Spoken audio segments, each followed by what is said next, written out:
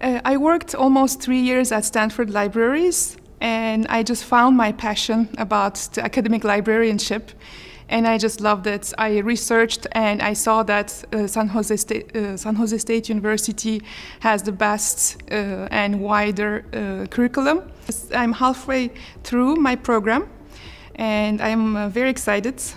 I think the university and the faculty members are also very influenced by the location in the Silicon Valley, and this we can just see that very clearly through the curriculum, through the modules they are offering, and I really appreciate that. One of the things I love about the program are the faculty members and the staff. They're always available for us, and I think it brings a lot of value to the program.